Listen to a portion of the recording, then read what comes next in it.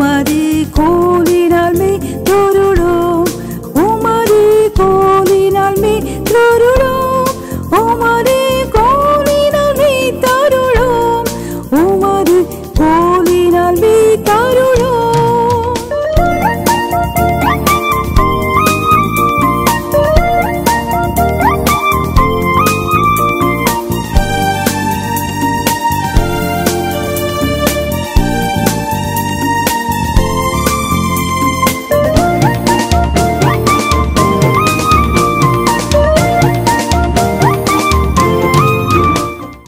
பிரியமானவர்களே, ஒரு வார்த்தை இந்த காலையிலே கர்த்தருடைய உள்ளத்திலே பாரப்படுத்தினார். இப்படிப்பட்ட ஊழியத்தை உடையவர்கள், இப்படிப்பட்ட ஊழியத்தை உடையவர்கள். இன்றைக்கு ஒரு சில வேத பகுதிகளை நாம் வாசிக்க இருக்கிறோம். முதலாவது எபிரேயர் 3ஆம் அதிகாரத்தில் 1ஆம் வசனத்திலிருந்து வாசிப்போம். குடும்பமான உங்களுடைய வேதாகமத்தை எடுத்து வைத்து கொள்ளுங்கள். இப்படி இருக்க பரம அழைப்புக்கு பங்குள்ளவர்களாகிய பரிசுத்த சகோதரரே, மாற்றங்கள் வரட்டும், வரும். ஆனால் நாம் பரம அழைப்புக்கு பங்குள்ளவர்களாகிய பரிசுத்த சகோதரர். நாளைக்கு என்ன நடக்க போகிறது, போஸ்ட் பேண்டமிக் வேர்ல்டு எப்படி இருக்கும் என்றெல்லாம் எண்ணுவதை விட, we are holy brethren with a heavenly calling, with a heavenly calling. பரம அழைப்பு, பரம அழைப்புக்கு பங்கு உள்ளவர்களாகிய பரிசுத்த சகோதரரே, நாம் அறிக்கை பண்ணுகிற அப்போஸ்தலரும் பிரதான ஆசாரியருமாய் இருக்கிற கிறிஸ்து இயேசுவை கவனித்து பாருங்கள். இந்த கவனித்து பாருங்கள் என்றால் கொஞ்சம் அவரை கன்சிடர் பண்ணுங்கள். அவர் எப்படி ஊழியம் செய்தார் அதை கொஞ்சம் கன்சிடர் பண்ணுங்க. மோசே தேவனுடைய வீட்டில் எங்கும் உண்மை உள்ளவனாக இருந்தது போல. இந்த உண்மை உள்ளவன் என்றால் பொய் பேசாமல் என்றால், எதற்காக தேவன் மோசே அழைத்தாரோ, எதற்காக அப்படிப்பட்ட ஒரு ஊழியத்தை மோசையின் கையில் தேவன் கொடுத்தாரோ அதுக்கு he was faithful, he was loyal. பொதுவாக நம் கடிதங்கள் எழுதும்போது அதிகாரிகளுக்கு he was faithfully என்று சொல்லுவோம். தமிழில் உங்கள் உண்மை உள்ள என்று சொல்லுவோம். அப்படியானால் நான் பொய் பேசாதவன் என்றல்ல, எதற்காக எனக்கு சம்பளம் கொடுத்து வைத்திருக்கிறீர்களோ அதற்கு நான் உண்மையாக இருக்கிறேன். தேவன் எதற்காக என்னை ஊழியத்துக்கு அழைத்திருக்கிறாரோ அந்த ஊழியத்துக்கு நான் உண்மையாக இருக்கிறேன். மோசே தேவன் எதற்காக அழைத்தாரோ அங்கே தேவனுடைய வீடு என்று சொன்னால் தேவன் அவனுக்கு கொடுத்த ஊழியத்திலே எங்கும் எல்லா பகுதியிலும் உண்மை உள்ளவனாக இருந்தது போல இவரும் இயேசுவை கவனித்து பாருங்கள். மோசையை கவனித்து பாருங்கள் என்றல்ல, இயேசுவை கொஞ்சம் கன்சிடர் பண்ணுங்க. இவரும் தம்மை ஏற்படுத்தினவருக்கு உண்மை உள்ளவராக இருக்கிறார். யார் அவரை இந்த சபைக்கு தலையாக ஆர்டெயின் பண்ணாரோ, தேவன் சபைக்கு தலையாக இயேசுவை ஏற்படுத்தினார். அப்படி ஏற்படுத்தினவருக்கு எல்லாவற்றிலும் இயேசு லாயல் உள்ளவராக இருக்கிறார். வீட்டை உண்டு பண்ணினவன், 3ஆம் வசனம், வீட்டை பார்க்கிலும் அதிக கனத்துக்குரியவனாக இருக்கிறார். அதுபோல மோசேயை பார்க்கிலும் இவர் அதிக மேன்மைக்கு பாத்திரராக இருக்கிறார். மோசே அவரை ஏற்படுத்தினவருக்கு உண்மை உள்ளவராக இருந்தார். இவர்தான் வீட்டுக்கு அதிபதி. ஆனால் இவரே ஒரு தேவகுமாரனாக தேவன் அனுப்பி இருக்கும்போது இவர் தேவனுக்கு உண்மை உள்ளவராக இருக்கிறார். இவர் எல்லா மகிமைக்கும் பாத்திரராக இருக்கிறார். ஏனெனில் எந்த வீடும் ஒருவனால் உண்டாக்கப்படும், எல்லாவற்றையும் உண்டு பண்ணினவர் தேவன். சொல்லப்படுகிற காரியங்களுக்கு சாட்சியாக மோசே பணிவிடைக்காரனாய் அவருடைய வீட்டில் எங்கும் உண்மை உள்ளவனாய் இருந்தான். ஒரு பணிவிடைக்காரனாக மோசே அவருடைய வீட்டில் தேவனுடைய சபையை விசாரிப்பதில்லை, எங்கும் உண்மை உள்ளவனாய் இருந்தான். கிறிஸ்துவோ அவருடைய வீட்டிற்கு மேற்பட்டவரான குமாரனாக உண்மை உள்ளவராக இருக்கிறார். என்ன நோக்கத்தோடு தேவன் அவரை அனுப்பினாரோ, என்ன நோக்கத்தோடு அவரை பேச சொன்னார், யார் ஆண்டால் என்ன ஆடாவிட்டால் என்ன, என்னை குறித்த தேவனுடைய நோக்கம் நிறைவேற வேண்டும் என்று இயேசு எப்படி உண்மை உள்ளவராக இருந்தாரோ, பிரியமானவர்கள் அப்படி நாம் உண்மை உள்ளவர்களாக இருக்க வேண்டும். நம்பிக்கையினாலும் உண்டாகும் தைரியத்தையும் மேன்மை பாராட்டுதலையும் முடிவு பரியந்தும் உறுதியாய் பற்றி கொண்டிருப்போமையாகில் நாமே அவருடைய வீடாயிருப்போம். தேவன் இயேசு நமக்கு உண்மையாக இருந்தார், நாம் தான் அவருடைய வீடு. எப்போ நம்மளுடைய வீடாக இருக்க முடியும்? பிரியமானவர்களே, நம்பிக்கையினால் உண்டாகும் தைரியத்தையும் மேன்மை பாராட்டுதலையும் முடிவு பரிந்தும் உறுதியாய் பற்றி கொண்டிருக்க வேண்டும். காலங்கள் எப்படி வேண்டுமானாலும் மாறட்டும். நம்பிக்கையினாலே உண்டாகும் தைரியத்தையும் மேன்மை பாராட்டுதலையும் முடிவு பரிந்தும் உறுதியாய் பற்றி கொண்டிருங்கள். அழைக்கிறவர் உண்மை உள்ளவர். பிரியமானவர்களே, அவர் எப்படி ஆரம்பிக்கிறார்? இப்படி இருக்க பரம அழைப்புக்கு பங்குள்ளவர்களாகிய பரிசுத்த சகோதரரே, நீங்கள் இயேசுவை கவனித்து பாருங்கள். அவர் எப்படி உண்மை உள்ளவராக இருந்தார், அதை கவனித்து பார்த்து உங்களுடைய ஊழியத்தை நிறைவேற்றுங்கள் என்று சொல்லுகிறார். அப்போ இப்படி இருக்க என்று சொல்லும்போது ஒரு கேள்வி வருகிறது, எப்படி இருக்க? சில முந்தைய வசனங்களை பார்க்கிறோம். முந்தைய வசனங்கள் என்று சொன்னால் 2ஆம் அதிகாரம் 14 17 வரைக்கும் வாசிக்க விரும்புகிறேன். இந்த நிருபங்களை எழுதும்போதெல்லாம் 1ஆம் அதிகாரம் 2ஆம் அதிகாரம் 3ஆம் அதிகாரம் 1ஆம் வசனம் 2ஆம் வசனம் என்றெல்லாம் அவர்கள் பிரித்து எழுதவில்லை. பின்பு நாம் ஒரு வேத பகுதியை சுட்டி காட்டுவதற்கு எளிதாக இருக்கும்படி சபை பிதாக்களாலே இது அதிகாரங்களாக வசனங்களாக வசதிக்காக பிரிக்கப்பட்டன. அவர் எழுதும்போது 2ஆம் அதிகாரம் 3ஆம் அதிகாரம் என்று பிரித்து எழுதவில்லை. அவர் எழுதிக்கொண்டே வருகிறார். இப்படி இருக்க பரம அழைப்புக்கு பங்குள்ளவர்களாகிய பரிசுத்த சகோதரர் என்று அவர் விழிக்கும்போது எப்படி இருக்க என்ற ஒரு இயற்கையான கேள்வி நமக்கு வருகிறது. முந்தைய வசனங்களுக்கு கடந்து போகிற 2ஆம் அதிகாரம் 14ஆம் வசனத்திலிருந்து வாசிக்கிறேன். ஆதலால் பிள்ளைகள் மாம்சத்தையும் இரத்தத்தையும் உடையவர்களாயிருக்க அவரும் அவர்களைப் போல மாம்சத்தையும் இரத்தத்தையும் உடையவரானார். இப்போ நாமெல்லாம் எப்படி மாம்சத்தோடும் இரத்தத்தோடும் இருக்கோமோ அதே போல் நமக்கு மாதிரியை காண்பிப்பதற்காக இயேசு மாம்சத்தையும் இரத்தத்தையும் உடையவரானார். பிரியமானவர்களே, மரணத்துக்கு அதிகாரியாகிய பிசாசானவனை தமது மரணத்தினாலே அழிக்கும்படிக்கும் ஜீவிய காலமெல்லாம் மரண பயத்தினாலே அடிமைத்தனத்துக்குள்ளானவர்கள் யாவரையும் விடுதலை பண்ணும்படிக்கும் அப்படியானார். இப்போ அவரும் மாம்சமும் இரத்தம் உடையவராக இருந்தால் தான் அவருக்கும் மரணம் வரும். மரண பயத்தில் இருக்கிற நமக்கு இந்த நாட்களில் நிறைய பேர் பயங்கரமான மரண பயத்தில் இருக்கிறார். மரணம் எப்படி வேண்டுமானாலும் வரும். பிரியமானவர்களே, மரண பயத்திலிருந்து நமக்கு ஒரு விடுதலை வேண்டும். மரண பயத்திலிருந்து ஒரு விடுதலை வேண்டும். அப்போ அவரும் மரிக்க வேண்டும். அவரும் மரிக்க வேண்டும் என்றால் அவருக்கு மாம்சமும் இரத்தமும் வேண்டும். அதனால் மரண பயத்திலிருந்து நம்மை விடுதலையாக்க, மரண பயத்திலிருந்து விடுதலையாக்க மாத்திரமல்ல, இப்படி தான் ஊழியம் செய்யணும், இப்படி தான் பிதாவுக்கு உண்மையாக இருக்கணும் அப்படிங்கிறத நமக்கும் கற்றுக் கொடுப்பதற்காக அவரும் நம்மை போல மாம்சமும் இரத்தமும் உடையவனானார். அன்றியும் அவர் ஜனத்தின் பாவங்களை நிவர்த்தி செய்வதற்காக பிரியமானவர்களை தேவ காரியங்களை குறித்து இரக்கமும் உண்மையும் உள்ள பிரதான ஆசாரியராக இருக்கும்படிக்கு. அப்போ அவரை கவனித்து பாருங்கள். ஜனத்தின் பாவங்களை நிவர்த்தி செய்வதற்காக இப்போ நமக்கு ஒரு ஊழியம் இருக்குது. அவருக்குள்ளாக ஜனத்துக்கு தெய்வீக விடுதலை கொடுப்பதற்காகத்தான் நாம் ஊழியம் செய்கிறோம். ஒப்புரவாக்குதலின் ஊழியம். பாவ மனுஷனை தேவனோடு கூட ஒப்புரவாக்குகிற ஒரு ஊழியத்தை செய்கிறோம். ஆகையால் பிரியமானவர்களே, அப்படிப்பட்ட ஊழியத்தை உடைய அவர் பிரதான ஆசாரியராக இருக்கும்படிக்கு எவ்விதத்திலும் தம்முடைய சகோதரருக்கு ஒப்பாக வேண்டியதாக இருந்தது. அவர் நமக்கு ஒப்பாக இருக்கிறார், நாம் அவருக்கு ஒப்பாக இருக்கும்படிக்கு. இப்படி இருக்க, இப்படி அவர் நம்மை போல வாழ்ந்து நமக்கு ஒரு ஊழிய மாதிரியை காண்பித்திருக்க பரம அழைப்புக்கு பங்குள்ளவர்களாகிய பரிசுத்த சகோதரரே, அவரை கொஞ்சம் கன்சிடர் பண்ணி பாருங்கள் என்று வாசிக்கிறோம். பிரியமானவர்களே, 2 பேதுரு 1ஆம் அதிகாரம் 4ஆம் வசனத்தில் வாசிக்கிறோம்.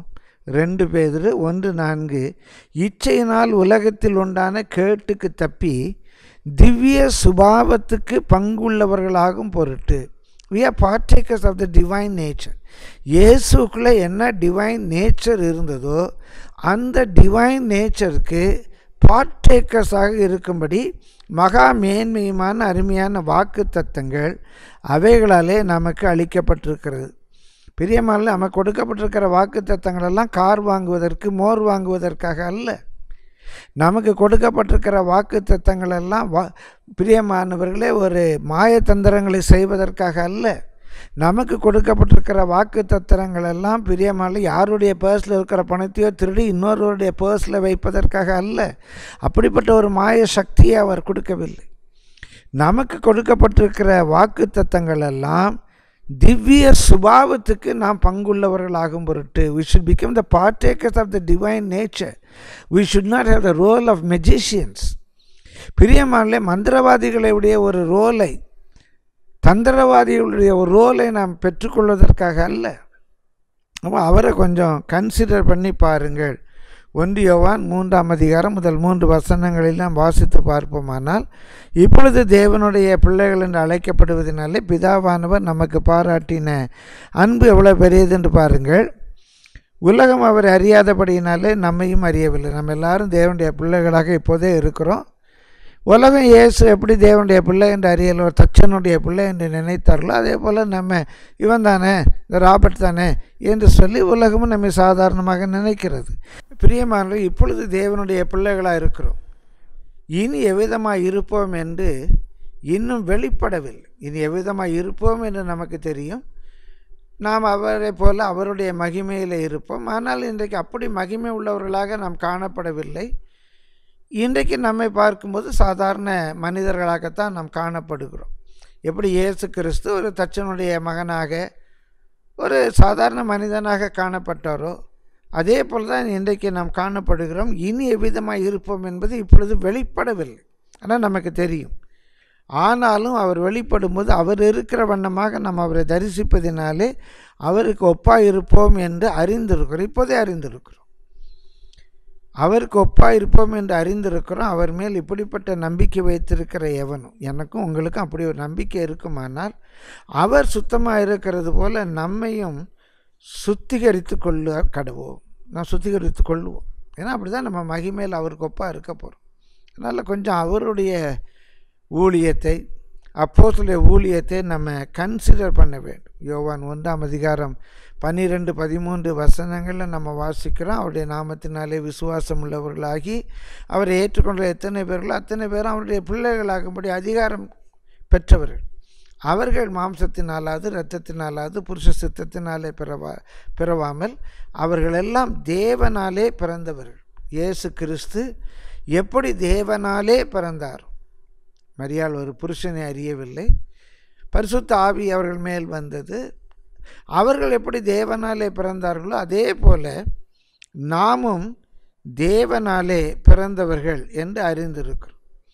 பிரியமானே, அதனால்தான் ரோமர் 8ஆம் அதிகாரம் 14ஆம் வசனத்திலே வாசிக்கிறோம், எவர்கள் தேவனுடைய ஆவியினாலே நடத்தப்படுகிறார்களோ அவர்கள் தேவனுடைய புத்திரராய் இருக்கிறார். நம்மை தேவனுடைய ஆவி நடத்துமையானால் தேவனுடைய புத்திரர். அது இந்த உலகளாவிய தொற்றுக்கு முன்பானாலும் சரி, உலகளாவிய தொற்றுக்கு பின்பானாலும் சரி, என்னை நடத்துகிறவர் தேவனுடைய ஆவியானவர் என்று இருப்போமானால் அவரிலே மாற்றம் இருக்காது. அவரிலே மாற்றம் இருக்காது. ஒருவேளை நம்முடைய வாழ்க்கை முறைகளில் சில மாற்றங்கள் வரலாம். பிரியமானவர்களே, இதற்கு முன்பாக ஒருவரை பார்த்து ஒருவர் கைகுலுக்கினோம். இனி ஒருவரை பார்த்து ஒருவர் வணக்கம் செலுத்துவோம். சின்ன மாற்றங்கள் வரலாம். ஒருவேளை பிரியமானவர்களே, நம்முடைய நடை உடை பாவனைகளில் சில மாற்றங்கள் வரலாம். ஆனால் ஆவியானவர் எப்படி மாறாது இருக்கிறாரோ அவருடைய நடத்துதல் மாறாது இருக்கும். அப்படி அவருடைய ஆவியினாலே நாம் இனி வருகிற நாட்களிலும் நடத்தப்படுவோமானால், இன்றைக்கு சில சபை காரியங்களை குறித்து கேட்கிறாள். இப்படி செய்யலாமா, அப்படி செய்யலாமா, இவங்கெல்லாம் அப்படி செய்கிறாங்களே, அப்போ நானும் அப்படி செய்யலாமா என்றெல்லாம் பல கேள்விகள் வருகின்றன. நீங்கள் பரிசுத்த ஆவியினாலே நடத்தப்படுவீர்களானால் நீங்கள் தேவனுடைய புத்திரராக இருப்பீர்கள். இல்லை நீங்கள் மனுஷராலே நடத்தப்படுவீர்களானால் அவர்களுடைய புத்திரராக இருப்பீர்கள்.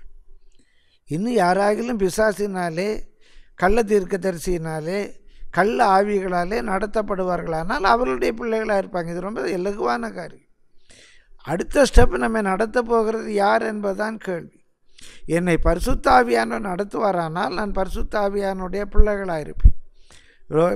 சங்கீதம் 82:1-6 வசனத்தில் வாசிக்கிறோம், கர்த்தருடைய வசனத்தை ஏற்றுக்கொண்ட நாம் தேவர்கள் என்று சொல்லப்பட்டிருக்கிறது.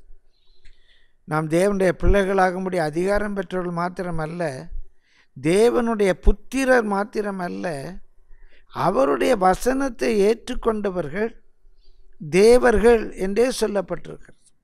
பிரியமானவர்களே, நீங்கள் அறிந்து கொள்வதற்காக சொல்லுகிறேன், யோவான் 10ஆம் அதிகாரத்தில் இயேசு கிறிஸ்து சங்கீதம் 82 கோட் பண்ணும்போது அந்த தேவர்கள் என்ற சொல்லை சொல்லுகிறார். அந்த தேவர்கள் என்ற அந்த சங்கீதத்தில் சொல்லப்பட்ட சொல்லும் ஆதியாகமம் 1ஆம் அதிகாரம் 1ஆம் வசனத்தில் தேவன் ஆதியிலே வானத்தையும் பூமியும் சிருஷ்டித்தார் என்ற சொல்லும் ஒரே சொல். அதுவும் சரியான மொழிபெயர்ப்பிலே ஆதியிலே தேவர்கள் வானத்தையும் பூமியும் சிருஷ்டித்தார். ஏலோகிம் எல்லாமானவர். அங்கே மரியாதைக்காக அந்த பன்மை பயன்படுத்தப்பட்டிருக்கிறது. தேவர்கள் சிருஷ்டித்தார். அந்த வினைச்சொல் ஒருமையில் இருக்கிறது. தேவர்கள் சிருஷ்டித்தார் என்பது அந்த பன்மையில் விழிக்கப்பட்டது ஒரு மரியாதைக்காக. பிரியமானவர்களே, அதே சொல்லுதான் சங்கீதம் 82 பயன்படுத்தப்பட்டிருக்கிறது. நீங்கள் தேவர்கள், ஏலோகிம், தேவனுடைய பிள்ளைகள், தேவனுடைய புத்திரர், தேவர்கள் என்று வேதம் சொல்லியிருக்கிறது. கர்த்தருடைய பரிசுத்த நாமத்துக்கு மகிமை உண்டாவது. எபிரேயர் 1:3 இயேசு கிறிஸ்து நம்மை போல மனிதனானார். அவர் தேவனுடைய மகிமையின் பிரகாசமும் அவருடைய தன்மையின் சாயலின் சொரூபமாக இருந்து, தேவனுடைய தன்மைக்கு கண்ணு மூக்கு கை காலெல்லாம் வைத்து ஒரு சொரூபம் செய்வோமானால் அந்த தேவனுடைய தன்மையின் சொரூபம் தான் இயேசு கிறிஸ்து. பிரியமானவளானால் தான் இயேசுவை பற்றி பார்க்கிறோம். ஆதியிலே வார்த்தை இருந்தது, அந்த வார்த்தை தேவனிடத்தில் இருந்தது, அந்த வார்த்தை தேவனாக இருந்தது. அந்த வார்த்தை மாம்சமாகி கிருபையும் சத்தியமும் நிறைந்தவராய் நமக்குள்ளே வாசம் பண்ணினார். அவர் மாம்சத்தோடு இரத்தத்தோடு நம்மை போல ஒரு மனிதனாக வாழ்ந்தார். யார்? அந்த வார்த்தை. அவன் அவர் எப்படி தனக்கு நியமிக்கப்பட்ட ஊழியத்தில் உண்மையாக இருந்தாரோ அதே போல் நமக்கு நியமிக்கப்பட்ட ஊழியத்தில் நாம் உண்மையாக இருக்க வேண்டும். அவருடைய மகிமையை கண்டோம். 15ஆம் வசனம், அந்த மகிமை பிதாவாகிய ஒரே பேரானவருக்கு ஏற்ற மகிமையாக இருந்தது. அப்போ நம்முடைய ஊழியத்தில் நாம் அவருடைய பிள்ளைகளாக புத்திரராக நாம் அவருடைய மகிமைக்குரியவர்களாக இருப்போமானால் நம்முடைய ஊழியத்திலேயே அந்த மகிமை காணப்பட வேண்டும். என்னை கண்டவன் பிதாவை கண்டான் என்று இயேசு சொல்லுகிறார். என்னை கண்டவன் பிதாவை கண்டான் என்று சொல்லுகிறார். அதனால்தான் யோவான் 17ஆம் அதிகாரம் 21-22 வசனங்களிலே வாசிக்கிறோம். இயேசு சொல்லுகிறார், பிதாவானவர் எனக்கு தந்த மகிமையை அவர்களும் நம்மில் ஒன்றாக இருக்கும்படி அவர்களுக்கு நான் கொடுத்தேன் என்று சொல்லுகிறார். பிதாவுக்கு என்ன மகிமை இருந்ததோ அந்த மகிமையை இயேசுக்கு கொடுத்தார். இயேசுக்கு என்ன மகிமை இருந்ததோ அதே மகிமையை இயேசு நமக்கு தந்திருக்கிறார். நாம் அதை விசுவாசிக்க வேண்டும். இயேசுக்கு இருந்த அதே மகிமை எனக்கு இருக்கிறது என்று நாம் விசுவாசிக்கும் போது அவரை நம்முடைய வாழ்க்கையில் நம்ம கன்சிடர் பண்ணுறோம். பிரியமானவர்களே, இந்த சூழ்நிலை குறித்தெல்லாம் நீங்கள் பயப்படாதீங்க. நாம் பயப்பட வேண்டிய அவசியம் இல்லை. இயேசுடைய மகிமையுடையவர்களாக எல்லா சூழ்நிலையிலையும் நாம் வாழ வேண்டும், அவ்வளவுதான். பிரியமானவர்களே, 2 தெசலோனிக்கேயர் 2:14 கிறிஸ்துவினுடைய மகிமையை அடையும்படி தான் தேவன் நம்மை அழைத்திருக்கிறார். தேவன் நம்மை அழைத்த நோக்கமே கிறிஸ்துவினுடைய மகிமையை அடையும்படிக்கு. அப்போ அந்த மகிமையுடையவர்களாக இருந்தால் அவரை போல நம் ஊழியங்களை செய்யலாம். பிரியமானவர்களே, இன்னொரு வசனத்தை கூட சுட்டி காட்டுகிறேன். ரோமர் 5ஆம் அதிகாரம் 2-5 வசனங்களிலே தேவ மகிமையை அடையும்படிக்கு. அப்போ அந்த நம்பிக்கையை நம்மை வெட்கப்படுத்தாது. ஏன்? பரிசுத்த ஆவியானவர் நம்முடைய இருதயங்களிலே, பரிசுத்த ஆவியினாலே தேவ அன்பு நம்முடைய இருதயங்களிலே ஊற்றப்பட்டிருக்கிறபடியால் அந்த நம்பிக்கை நம்மை வெட்கப்படுத்தாது. என்ன நம்பிக்கை? நான் தேவ மகிமையை அடைவேன் என்ற நம்பிக்கை நம்மை வெட்கப்படுத்தாது. அதனால தான் எபிரேயர் 6ஆம் அதிகாரம் 18-19 வசனங்களிலே வாசிக்கிறோம். இந்த நம்பிக்கையை பற்றி கொள்ளும்படி தான் நாம் அடைக்கலமாய் ஓடி வந்திருக்கிறோம். நாம் கிறிஸ்துவுக்குள்ளே வந்திருப்பதனுடைய நோக்கமே இந்த தேவ மகிமையை அடைவோம் என்ற நம்பிக்கையில். இன்றைக்கு ஒரு சிலருக்கு வேறு நம்பிக்கை இருக்குது. ஊழியத்தை ஆதாய தொழிலாக வைத்திருக்கிறவர்களுக்கு ஊழியத்தின் மூலமாக பணம் கிடைக்கும், செல்வாக்கு கிடைக்கும் என்றெல்லாம் சில நம்பிக்கைகள் இருக்கின்றன. அவர்களுக்கு அந்த நம்பிக்கை வாய்க்கும். ஆனால் பரம அழைப்புக்கு பங்குள்ளவர்களாகிய பரிசுத்த சகோதரருடைய நம்பிக்கை என்ன? தேவ மகிமை அடைவேன். கிறிஸ்துவில் இருந்த மகிமை என்னிலே இருக்கும். அந்த மகிமையை பற்றி கொள்ளும்படி தான் ஆவலோடு நாம் ஓடி வந்திருக்கிறோம். நமக்கு அவருடைய மகா மேன்மை அருமையுமான வாக்கு தத்தங்கள் இருக்கின்றன, மாறாத வாக்கு தத்தங்கள். அதனால்தான் சபையை பற்றி சொல்லும்போது கூட வெளிப்படுத்தின விசேஷம் 21ஆம் அதிகாரத்தில் தேவ மகிமை அடைந்த பரம எருசலேம். பிரியமானவர்களே, மனுஷருடைய மகிமையெல்லாம் வாடிப்போம். இந்த உலகத்தில் உள்ள கைதட்டலெல்லாம் வாடிப்போம். உண்மையாக சொன்னால் மனுஷரால் வருகிற மகிமையை தேடுகிறவர்களால் இயேசுவை விசுவாசிக்கவே முடியாது. இன்றைக்கி மனிதருடைய கைதட்டுதல், அப்ளாஸ், பேர் புகழை நாடுகிறவர்களை விசுவாசி என்ற லிஸ்ட்லேயே நாம் சேர்க்க முடியாது. அது இயேசு சொல்லுகிறார். மனுஷரால் வருகிற மகிமையை நாடுகிற நீங்கள் எப்படி என்னை விசுவாசிப்பீர்கள்? அந்த மெய்யான இயேசுவை நாம் விசுவாசிக்க கூட முடியாது. ஏன்னா அது முற்றிலும் வேறான ஒன்று. பிரியமானவர்களே, ஒரு ஜெபம் பண்ணினால் கூட என் ஜெபம் எப்படி இருந்துச்சு, நான் செய்கிற காரியம் எப்படி இருந்தது என்றெல்லாம் மனிதரால் வருகிற மகிமையை தேடுகிறவர்கள் அவரை விசுவாசிக்க கூட முடியாது என்பதுதான் வேத சத்தியம். அதனால்தான் 2 கொரிந்தியர் 4ஆம் அதிகாரம் 6, 7, 10, 11 வசனங்களை வாசித்து பார்ப்போமானால், நமக்குள்ளாக இயேசு இருப்பது எப்படி இயேசு கிறிஸ்துவனுடைய முகத்திலே தேவனை அறிகிற அறிவின் அந்த ஒளி காணப்பட்டதோ, அவருடைய முகத்தை பார்க்கும்போதே தேவனை அறிகிற ஒரு அறிவின் ஒளி இருந்ததோ, அதே போல் அந்த மகிமையை நம்முடைய முகத்திலே தோன்ற பண்ணும் பொருட்டு தான் அவர் நம்முடைய இருதயங்களிலே பிரகாசித்திருக்கிறார். அந்த வல்லமையை இந்த மண்பாண்டத்தில் வைத்திருக்கிறோம். இயேசு என்னுடைய இருதயத்திலே பிரகாசித்திருக்கிற நோக்கம் என்னுடைய முகத்திலே தேவனை அறிகிற அறிவின் ஒளி காணப்படும்படிக்கு. பிரியமானவர்கள், என்னுடைய முகத்தில் ஏதோ ஒரு பர்டிகுலர் உபதேசம், பெந்தெகோஸ்தே உபதேசம், இல்லை கிரேஸ் டீச்சிங், இல்லைன்னா பிரமாணத்துக்கு டீச்சிங், இப்படியெல்லாம் இல்லை. என் முகத்தில் என்ன காணப்படணும்?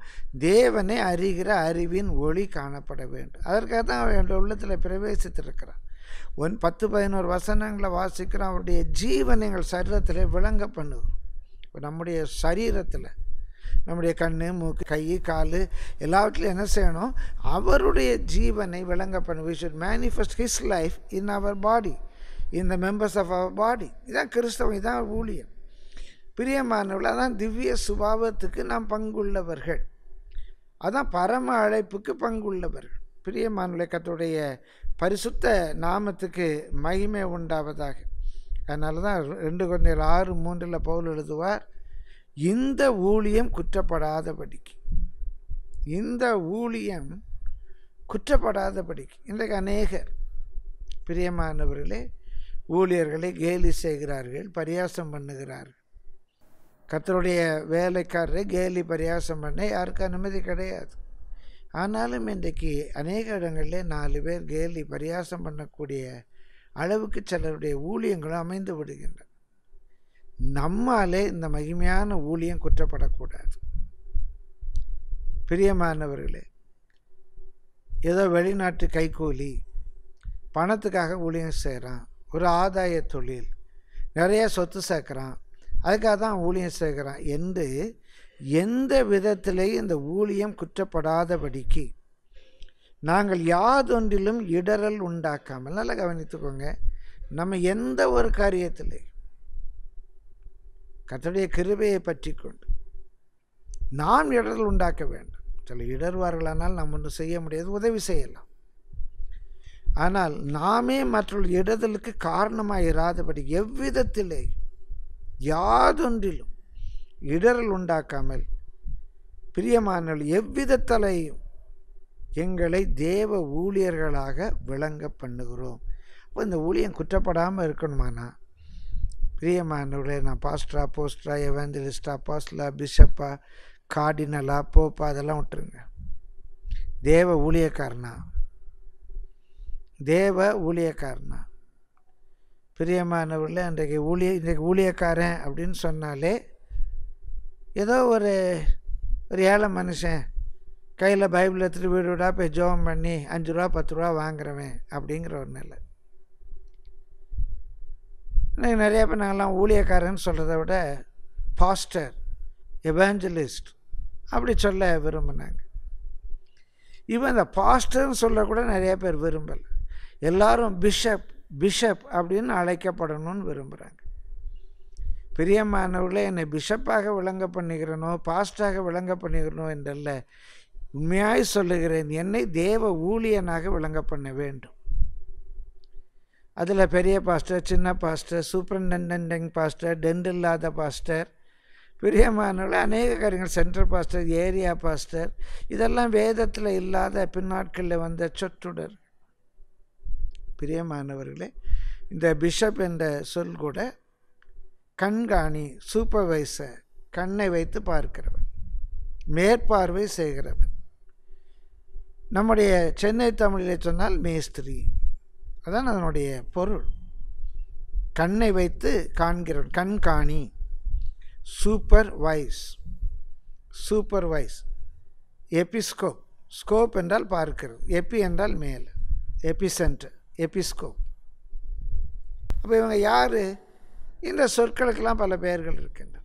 ஆனால் இன்றைக்கு நமக்கு நான் எப்படியாவது பிஷப் பட்டம் வாங்கிடணும், நான் எப்படியாவது ஒரு சீஃப் பாஸ்டர்னு சொல்லணும். பிரியமலை எப்படி வேணாலும் சொல்லுங்கள், அது கர்த்தருக்கு உங்களுக்கு உரியது. ஆனால் இங்கே பவுல் சொல்லுகிறார், அவர் ஒரு அப்போஸ்தலனாக விளங்க பண்ண வேண்டும், ஒரு பெரிய தீர்க்கதரிசியாக விளங்க பண்ண வேண்டும், என்னை எல்லாரும் பிஷப்னு கூப்பிடணும் என்றெல்லாம் இல்லை. அவருடைய வாஞ்சை, நான் என்னை தேவ ஊழியனாக விளங்க பண்ண வேண்டும். இது எல்லாருக்கும் நமக்கு இந்த வாஞ்சை இருக்கட்டும்.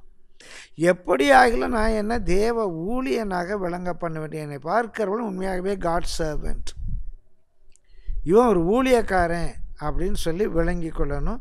அதற்காக அவர் சொல்லுகிறார் 4ஆம் வசனத்திலிருந்து, மிகுந்த பொறுமையிலும் உபத்திரவங்களிலேயும் நெருக்கங்களிலேயும் இடுக்கண்களிலேயும் அடிகளிலேயும் காவல்களிலேயும் கலகங்களிலேயும் பிரயாசங்களிலேயும் கண்விழிப்புகளிலேயும் உபவாசங்களிலேயும் கற்பிலும் அன்பிலும் நீடிய சாந்தத்திலும் தயவிலும் பரிசுத்தாவியிலும் மாயமற்ற அன்பிலும் சத்திய வசனத்திலும் திவ்ய பலத்திலும் நீதியாகிய வலது இடதுபுறத்து ஆயுதங்களை தரித்திருப்பதிலும் கனத்திலும் கனவீனத்திலும் பிரியமலை துர்க்கீர்த்தியிலும் நற்கீர்த்தியிலும் எத்தர் எனப்பட்டாலும் நிஜஸ்தராகவும் அறியப்படாதவர்கள் எனப்பட்டாலும் நன்றாய் அறியப்பட்டவர்களாகவும் சாகிறவர்கள் எனப்பட்டாலும் உயிரோடு இருக்கிறவர்களாகவும் தண்டிக்கப்படுகள் எனப்பட்டாலும் கொல்லப்படாதவர்களாகவும் துக்கப்படுகள் எனப்பட்டாலும் எப்பொழுதும் சந்தோஷப்படுகிறவர்களாயும் தரித்திரர் எனப்பட்டாலும் அந்நியரை ஐஸ்வர்யவான்கள் ஆக்குகிறவர்களாகவும் ஒன்றுமில்லாதவர்கள் எனப்பட்டாலும் சகலத்தையும் உடையவர்களாகவும் எங்களை விளங்க பண்ணுகிறோம். அதான் நம்முடைய ஊழியம். இப்படி தான் விளங்க பண்ணுகிறோம். பிரியமானவர்களே, கர்த்தருடைய பரிசுத்த நாமத்துக்கு மகிமை. என்ன சொல்லுகிறார்? இந்த ஊழியம் குற்றப்படாதபடிக்கு, இந்த ஊழியம் குற்றப்படாதபடிக்கு. அப்போ ஒரு கேள்வி வருது, என்ன ஊழியம்? இந்த ஊழியம் குற்றப்படாதபடிக்கு என்றால் அது என்ன ஊழியம்? இப்போ இனி வருகிற நாட்கள் நம்ம எப்படி ஊழியம் செய்ய போகிறோம்? எப்படி ஆராதனை நடத்த போகிறோம்? இந்த நியூ நார்மல் எப்படி இருக்க போகிறோம்? சோஷியல் டிஸ்டன்சிங் எப்படி இருக்கும்? திருவிருந்து எப்படி பரிமாற போகிறோம்? கைகளை வைக்கிறது எப்படி இருக்கும்? பல கேள்விகள் வருகின்றன. பிரியமானவர்களே, இந்த ஊழியம் குற்றப்படாதபடிக்கு என்றால் எந்த ஊழியம்? 2 கொரிந்தியர் 3ஆம் அதிகாரத்தில் பார்க்கிறோம், 6லிருந்து 11 வசனங்கள். அந்த 6 வசனங்களில் ஒரு 7 காரியங்களை பார்க்கிறோம். புது உடன்படிக்கையின் ஊழியக்காரராக இருக்கும்படி அவரே எங்களை தகுதி உள்ளவர்கள் ஆக்கினார். அந்த உடன்படிக்கை எழுத்திற்குரியதாயிராமல் ஆவிக்குரியதாக இருக்கிறது. எழுத்து கொல்லுகிறது, ஆவியை உயிர்ப்பிக்கிறது. எழுத்துக்களினால் எழுதப்பட்டு கற்களில் பதிர்ந்திருந்த மரணத்துக்கு ஏதுவான ஊழியத்தை செய்த மோசேயினுடைய முகத்திலே மகிமை பிரகாசம் உண்டானபடியினால் இஸ்ரவேல் புத்திரர் அவன் முகத்தை நோக்கி பார்க்க கூடாதிருந்தார்கள். மோசேயினுடைய ஊழியம் அது அழிந்து போகிற மகிமையுடைய ஊழியம். ஆனால் அந்த ஊழியத்தை செய்த மோசேயினுடைய முகத்திலே ஒரு பெரிய பிரகாசம் இருந்தது. ஜனங்கள் அவனுடைய முகத்தை நோக்கி பார்க்கக்கூடாது இருந்தது. பிரியமானவர்களே, நாம் செய்கிற ஊழியம் மகிமையான ஊழியம். மோசே எகிப்தில் இருந்த ஜனங்களை கானானுக்கு கொண்டு வந்தான். ஒரு வேளை ஒரு 300 கிலோமீட்டர் ஜனங்களை நடத்தி கொண்டு வந்தான். எகிப்து என்ற ஒரு ஊரிலிருந்து கானான் என்று வாக்குத்தத்தம் பண்ணப்பட்ட இன்னொரு ஊருக்கு. எகிப்திலேயும் விக்கிரக ஆராதனைகள் உண்டு, கானானிலேயும் விக்கிரக ஆராதனைகள் உண்டு. எகிப்திலிருந்து விடுவித்து கானான் கொண்டு போனதான். ஆனால் நம்முடைய ஊழியம் நரகத்திலிருந்து பிடுங்கி எடுத்து பரலோகத்தில் கொண்டு சேர்க்கிற ஊழியம். நரகாக்கினைக்கு நியமிக்கப்பட்ட ஒருவனை நித்திய ஆசீர்வாதத்துக்கு நேராக நடத்துகிற ஒரு ஊழியம். ஒளிந்து போகிற மகிமையுடைய 8ஆம் வசனம். அந்த ஊழியம் அப்படிப்பட்ட மகிமை உள்ளதாக இருந்தால் ஆவிக்குரிய ஊழியம் எவ்வளவு அதிக மகிமை உள்ளதாக இருக்கும். பிரியமானே, ஆக்கினை தீர்ப்பு கொடுக்கும் ஊழியம் மகிமை உள்ளதாக இருந்தால் நீதியை கொடுக்கும் ஊழியம் அதிக மகிமை உள்ளதாக இருக்கும். அவனுடைய ஊழியம் ஆக்கினை தீர்ப்பு. பிரமாணங்களுக்கு கீழ்ப்படியாதவர்கள் ஆக்கினைக்குள்ளாக தீர்க்கப்பட்டார். அப்படியானால் நீதியை கொடுக்கும் ஊழியத்தை செய்கிற நாம் எவ்வளவு மகிமையான ஊழியமாக இருக்கும். இப்படிப்பட்ட மகிமைப்பட்டிருந்த அந்த ஊழியம் இந்த ஊழியத்திற்கு உண்டாயிருக்கிற சிறந்த மகிமைக்கு முன்பாக மகிமைப்பட்டதல்ல. இன்றைக்கு மோசே செய்த ஊழியம் நம்ம ஊழியத்தோடு கூட, நமக்கு தேவன் தந்திருக்கிற ஊழியத்தோடு கூட கம்பேர் பண்ணவே முடியாது. அது ப்ரீ பேண்டமிக் போஸ்ட் பேண்டமிக் என்றெல்லாம் அல்ல. அன்றைக்கும் மோசே நமக்குள்ள ஊழியம் நரகத்தில் இருக்கிறனே பரலோகத்தில் கொண்டு சேர்க்க வேண்டும். நாளைக்கு நமக்கு இருக்கிற ஊழியம் நரகாக்கினைக்கு நியமிக்கப்பட்டுள்ள பரலோகத்தில் கொண்டு சேர்க்க வேண்டும். அவ்வளோதான். நமக்கு கர்த்தர் தந்திருக்கிற மகிமையான ஊழியத்துக்கு முன்பாக அந்த ஊழியங்களெல்லாம் கம்பேரே பண்ண முடியாது. பிரியமானவர்களை, அன்றியும் ஒளிந்து போகிற மகிமை உள்ளதாக இருந்தால், ஒளிந்து போகிறதே மகிமை உள்ளதாக இருந்தால் நிலை நிற்பது அதிக மகிமை உள்ளதாக இருக்குமாமே. இந்த வேத பகுதியில் ஒரு 7 விதமான ஊழியம், இப்படிப்பட்ட ஊழியத்தை தான் கர்த்தர் நமக்கு தந்திருக்கிறார். ஒன்று, புது உடன்படிக்கையின் ஊழியம். நாம் செய்கிற ஊழியத்துக்கு பேர் புது உடன்படிக்கையின் ஊழியம். 2வது, ஜீவனுக்கு ஏதுவான ஊழியம். மரணத்துக்கு ஏதுவான ஊழியத்தை நம்ம செய்யலை. எப்படியாகிலும் வரனே பரலோகத்தில் கொண்டு சேர்க்கணும். அன்றைக்கெல்லாம் பரிசுத்தவான்களுடைய பாரம் நரகத்திலிருந்து ஜனங்களை பிடுங்கி எடுத்து பரலோகத்திலே சேர்க்க வேண்டும். இன்றைக்கும் ஒரு சிலருக்கு ஒரு விதமான ஆத்ம பாரம் இருக்கிறது. மற்ற சபைக்கு போய்கொண்டிருக்கல எப்படியாகிலும் பிடுங்கி எடுத்து நம்ம சபையில் கொண்டு வந்து சேர்க்கணும். ஏன்னா அப்படி ஒரு குடும்பம் நம்ம சபைக்கு வருமானால், இன்றைக்கு குறைந்தது ஒரு குடும்பம் வருமானால் பிரியமானவர்களே 1000 2000 வருமானம். அதுவும் கொஞ்சம் நல்ல அரசு துறையிலே பொது நிறுவனத்திலே தொழிலதிபர்களாக இருக்கவங்க ஒருத்தரை பிடிங்கி கொண்டு வந்துட்டோம்னு சொன்னால் எப்படியும் ஒரு 10,000 12,000 ரூபா மாதம் வந்துடும். அதனால் இன்றைக்கு அநேகருடைய வாஞ்சை என்ன, மற்ற சபைக்கு பொருளை எப்படியாகிலும் நயவஞ்சகமாக இழுத்து கொண்டு வந்து நம்ம சபையில் சேர்த்துக்கணும். இது ஒரு விதமான ஆத்ம பாரம். பிரியமானவர்களே, இவர்களும் பரலோகம் போய் சேருவதில்லை. இப்படி திருடி கொண்டு வந்த அந்த ஆத்துமாக்களும் பரலோகம் போய் சேருவதில்லை. கர்த்தர் நியமித்த இடத்துல, கர்த்தர் நமக்கு குறித்த மலையில் நம்ம இருந்தால்தான் நமக்குரிய ஆசீர்வாதம், நமக்குரிய நகைப்பு ஈசாக்கு கிடைக்கும். இருக்கட்டும். பிரியமானவர்களே, நம்முடைய ஊழியம் ஜீவனுக்கு ஏதுவான ஊழியம். நம்முடைய ஊழியம் நித்திய மகிமையின் ஊழியம். இதெல்லாம் அந்த 6 வசனங்களிலே நாம் பார்க்கிறோம். ஆவிக்குரிய ஊழியம் 4வது, 5வது ரட்சிப்பின் ஊழியம், 6வது நீதியின் ஊழியம், 7வது நிலைத்திருக்கிற ஊழியம். இதை நீங்கள் தியானியுங்கள். இதை நீங்கள் ஒரு பெரிய வேத பாடமாக கூட எடுத்துக்கொள்ளலாம். இப்படிப்பட்ட ஊழியத்தை தேவன் நமக்கு கொடுத்திருக்கிறார். இப்படியாக மகிமைப்பட்டிருந்த அந்த ஊழியம் இந்த ஊழியத்திற்கு உண்டாயிருக்கிற சிறந்த மகிமைக்கு முன்பாக மகிமைப்பட்டதல்ல. ஆனாலும் பிரியமானவர்களே, கள்ள ஊழியர்கள் அன்றைக்கும் இருந்தார், இன்றைக்கும் இருக்கிறார். கள்ள அப்போஸ்தலர் வேதத்தில் வாசிக்கிறோம். கள்ள போதகர்கள், கள்ள தீர்க்கதரிசிகள், கள்ள வேலையாட்கள், கள்ள சகோதரர்கள் என்றெல்லாம் வேதத்தில் பார்க்கிறோம். அதனால தான் 2 பேர் 2ஆம் அதிகாரம் 1-3 வசனங்களில் நம்ம பார்ப்போமானால், ஜனங்களுக்குள்ள அன்றைக்கு கள்ள தீர்க்கதரிசிகள் இருந்தார்கள். கள்ள தீர்க்கதரிசிகள் பாகாலுடைய நாமத்திலே தீர்க்க தரிசனம் சொல்லுகிறவர்கள் கள்ள தீர்க்கதரிசிகள் அல்ல. பாகாலுடைய நாமத்திலே தீர்க்க தரிசனம் சொல்லுகிறவர்கள் பாகால் தீர்க்கதரிசிகள், அவங்க கள்ள தீர்க்கதரிசிகள் அல்ல. ஆனால் யாவே உடைய நாமத்திலே யாவே உரைக்காமல் இருந்து யாவே உரைத்தார் என்று சொல்லுகிற யாவேயின் நாமத்திலே தீர்க்க தரிசனம் சொல்லுகிறவர்கள் தான் கள்ள தீர்க்கதரிசிகள்.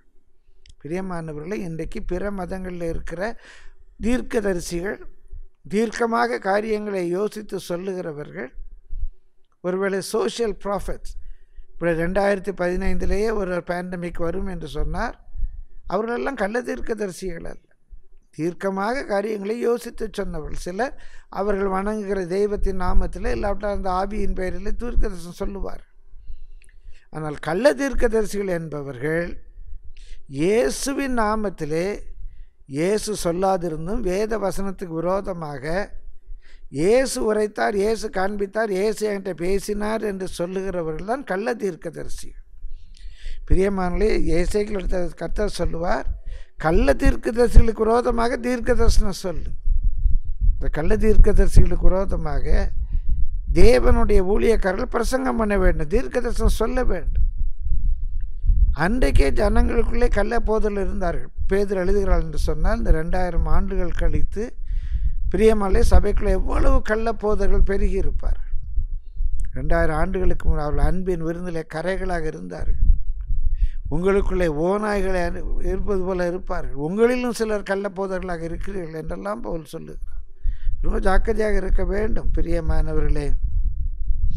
2 பேதுரு 2:22 நாம் 3ஆம் வசனத்தில் வாசிக்கிறோம். இந்த கள்ள போதலுடைய அடையாளம் பொருள் ஆசை உடையவர்களாய். இவங்களுக்கு ஈஸியாக நீங்கள் ஐடென்டிஃபை பண்ணலாம். நம்ம மகிமையான ஊழியத்தை செய்கிறவர்களுக்கும் கள்ள போதலுக்குள்ள ஒரு பெரிய வேறுபாடு, கள்ள போதல் பொருள் ஆசை உடையவர்களாக இருப்பார்கள். ஆவிக்குரிய ஊழியத்தை செய்கிறவர்கள் அவங்களுக்கு பொருளாசை இருக்காது, கவர்ச்சியஸ்னஸ் இருக்காது. பொருளாசை என்றாலே ஒரு விக்கிரக ஆராதனை. நம்முடைய ஊழியத்துக்கு தேவையான எல்லா பொருளையும் அவர் கொடுப்பார், நன்மை குறைபட விட மாட்டார். ஆனால் அதன் மேல் ஆசை வைப்போமானால் அது விக்கிரக ஆராதனைக்கு சமம். தந்திரமான வார்த்தைகளால் இந்த கள்ள போதலை எளிதாக அறிந்து கொள்ளலாம். தந்திரமான வார்த்தைகளை பேசுவார், கிருபையை காம விகாரத்துக்கு ஏதுவாக புரட்டுவார்கள் கள்ள போதகர்கள். பிரியமானவர்களே, கிருபை என்றால் எப்படி வேண்டுமானாலும் வாழலாம், எப்படி வேண்டுமானாலும் தலையை விரித்து போட்டுக்கொண்டு ஆடலாம், எப்படி வேண்டுமானாலும் இருக்கலாம் என்றெல்லாம் போதிப்பார்கள். நான் மிக ஜாக்கிரதையாக இருக்க வேண்டும் பிரியமானவர்களே. கள்ள போதகர்கள் அதுக்கு எங்கேயோ இருந்து ஒரு வசனத்தை எடுப்பார், அதை தந்திரமாய் நுழைய பண்ணுவார். நான் அடிக்கடி வேடிக்கையாக சொல்லுவது உண்டு பிரியமானவர்களே. வசனத்தை அப்படியே புரட்டி சொல்லுவாங்க. கொஞ்சம் நம்ம அஜாக்கிரதையாக இருந்தால் நாம் அம்மா பைபிளில் போட்டிருக்க, அம்மா பைபிளில் தான் சொல்லியிருக்க என்று ஏமாந்து போகும். கெட்டகுமாரன் கதையிலே அந்த தகப்பன் வீட்டுக்கு திரும்பி வந்த இளையகுமாரனுக்கு மோதிரம் போட்டான். இயேசுவே அந்த கதையை சொன்னார். அதனால் மோதிரம் போடுறது சரி. அதனால் மோதிரம் என்றால ஒட்டியானம் போட்டுக்கொள்ளலாம், கழுத்தில் நெக்லஸ் போட்டுக்கொள்ளலாம், கடுக்கன் போட்டுக்கொள்ளலாம், தொங்கட்டம் போட்டுக்கொள்ளலாம், நெற்றிச்சிறை வைத்து கொள்ளலாம். ஏனென்றால் இயேசு சொல்லிவிட்டாராம். தங்களுடைய ஆசை இச்சைகளை நிறைவேற்றுவதற்கு எங்கேயோ ஒரு கதையை எடுத்து பிரியமானவர்களை இயேசு இந்த நகையெல்லாம் அள்ளி போடுங்க என்று சொன்னார். அந்த சம்பவத்திலே அந்த தகப்பன் அந்த பிள்ளைக்கு மோதிரம் போட்டான். அது நடந்த சம்பவம். அது ஒரு இயேசுவாக சொன்ன ஒரு பரிசுத்த ஓமை அல்ல. அவருடைய நாட்களிலே நடந்த சம்பவம். ஆங்கிலத்தில் வாசிக்கும் போது மூல மொழியிலேயும் ஏ சர்டன் ரிச் மேன் என்று தான் தொடங்குகிறது. ஒருவேளை அன்றைக்கு அங்கிருந்த யாவருக்கும் அந்த பணக்காரன் தெரிந்திருக்கலாம். அவனுடைய குடும்பத்திலே நடந்த ஒரு நிகழ்வு. அந்த பணக்காரனுக்கு 2 பிள்ளைகள். 2வது மகன் தன்னுடைய சொத்தை வாங்கி கொண்டு ஊதாரியாக போகிறான். திரும்பி வருகிறான். அந்த தகப்பன் அவனை ஏற்றுக்கொண்டான். அந்த தகப்பன் அவனுக்கு மோதிரமெல்லாம் போட்டு ஏற்றுக்கொண்டான். பிரியமானவர்களே, அங்கே கவனிக்க வேண்டியது மோதிரமா இல்லையா என்றல்ல. என்னிடத்தில் ஒரு இதை பற்றி சொல்லும்போது நான் கேட்டேன், ஐயா அப்படியானால் இனி உங்கள் வீட்டில் விருந்து வைத்தீர்கள் என்று சொன்னால் நீங்கள் மாட்டு இறைச்சி பிரியாணி தான் போட வேண்டும் என்று. ஏன்னு கேட்டார். அந்த கதையில் இயேசு சொல்லிட்டார். அந்த கதை என்னங்க? ஆமாம், அந்த கதையில் இயேசு சொல்லிட்டார். மூத்த மகன் சொல்கிறான், எனக்கு நீர் ஒரு ஆட்டுக்குட்டியாவது கொடுத்தீரா? அவன் வந்தவொடனே கொளுத்த கண்டை அடித்து பீஃப் பிரியாணி போட்டிருக்கிறீர், எனக்கு ஒரு சின்ன ஆட்டுக்குட்டியாவது கொடுத்தீரா என்று கேட்டான். அப்படியானால் இயேசு என்ன சொல்லிவிட்டார்? ஒரு விருந்து என்று சொன்னால் மாட்டு இறைச்சி தான் போட வேண்டும், ஆட்டுக்கறி வைக்கக்கூடாது என்று தானே இயேசு சொல்லி இருக்கிறார். எதுவுமே அப்படின்னு கேட்டு இதெல்லாமாயா நம்ம அங்கே வசனத்தில் பார்க்குறோம். அது அங்கே உள்ள சொல்லப்பட்ட அந்த ஐஸ்வர்யவான் பிற இனத்தை சேர்ந்த வீட்டில் டான்ஸ்லாம் வைக்கிறாங்க. யூத குடும்பத்தில் அப்படி வைக்க மாட்டாங்க. அவன் வீட்டில் நடனம்லாம் வைக்கிறாங்க. அப்படி ஒரு பிற இனத்தை சேர்ந்த ஒரு பெரிய ஐஸ்வர்யவானே ஊதாரியாய் போன தன்னுடைய மகன் திரும்பி வரும்போது இப்படி மேலதாளத்தோடு கூட அவனை சந்தோஷமாக ஏற்றுக்கொள்ளும்போது பரமபிதா நம்ம ஏற்றுக்கொள்ள மாட்டாரா என்று இயேசு சொன்னார். பிரியமானே, காம விகாரத்துக்கு ஏதுவாக அதை அப்படியே புரட்டி இப்படி பல வசனங்கள். தங்களுடைய கருத்தை சொல்லுவதற்காக வசனங்களை புரட்டி விடுவார். தந்திரமான வார்த்தைகளால் உங்களை தங்களுக்கு ஆதாயமாக வசப்படுத்தி கொள்வார்கள். எங்கள் சபைக்கு வா, நான் உன்னை சண்டே ஸ்கூல் டீச்சர் ஆக்கிடுறேன், உன்னை ஊழியத்தில் பயன்படுத்துகிறேன். எங்கள் சபைக்கு வந்தேன்னா நீ எவ்வளோ இதுக்குள்ளே பெரிய ஊழியக்காரன் ஆயிடலாம், என்னென்னமோ சொல்லி அவர்களை தங்களுக்கு வசப்படுத்தி கொள்வார்கள். பூர்வ காலம் முதல் அவர்களுக்கு வைக்கப்பட்ட ஆக்கினை அமர்ந்துடாது. கண்டிப்பாக அப்படிப்பட்ட ஊழியர்கள் மேலே தேவனுடைய சாபம் வந்தே சேரும். தங்களுக்கு ஆதாயமாக ஆத்துமாக்களை வசப்படுத்தி கொள்வர்கள் மேலே கண்டிப்பாக தேவ சாபம் வந்தே தீரும். அவங்கெல்லாம் தேவ ஊழியர்கள் என்று சொல்ல முடியாது. அவளை பாஸ்டர்ஸ் என்று சொல்லுங்கள், எவாஞ்சலிஸ்ட் என்று சொல்லுங்கள், பிஷப் என்று சொல்லுங்கள், ஆனால் அவர்களை தேவ ஊழியர்கள் என்று சொல்ல முடியாது.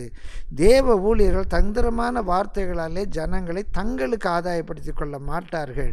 அவர்கள் தேவ ஊழியர்கள் அல்ல, அவர்கள் ஆக்கினைக்காக நியமிக்கப்பட்டவர்கள். அந்த ஆக்கினை அமர்ந்திராது, அவர்களுடைய அழிவு உறங்காது. கண்டிப்பாக அவர்கள் மேலே அழிவு வரும். பிரியமானவர்களே, இந்த அழிவு சொல்லப்பட்ட கள்ள போதகர்கள், ஊழியக்காரர்கள், பொருளாசை உடையவர்கள், கண்டிப்பாக அவர்கள் மேலே அழிவு வரும். நியாய தீர்ப்பு தேவனுடைய வீட்டிலே தோன்றுகிறது. நம்மில் அநேகர் அதிக ஆக்கினை அடைவோம் என்று போதகர் ஆகாதிருங்கள் என்று சொல்லியிருக்கிறது. முதல் அழிவு போதர்களுக்கு தான், கள்ள போதர்களுக்கு, பொருளாசையுடைய போதர்களுக்கு, ஆத்துமாக்களை தங்களுக்கென்று வசப்படுத்தி கொள்ளுகிறவர்களுக்கு, அவர்களுக்காக வைக்கப்பட்டிருக்கிற அந்த பூர்வத்திலே எழுதப்பட்ட அந்த தீர்ப்பு உறங்காது, தூங்கிட்டு இருக்காது. பிரியமானவர்கள், 22ஆம் வசனத்தில் நாய் தான் கக்கினதை தின்னவும் கழுவப்பட்ட பன்றி சேற்றிலே புரளவும் திரும்பினது என்று சொல்லப்பட்ட மெய்யான பழமொழியின்படியே அவர்களுக்கு சம்பவித்தது. எதை வேண்டாம் என்று கக்கினார்களோ அதை திரும்ப திங்கிறவர்கள், எதை வேண்டாம் என்று அகற்றினார்களோ அதை திரும்ப எடுத்து பூசிக்கொள்றவங்க.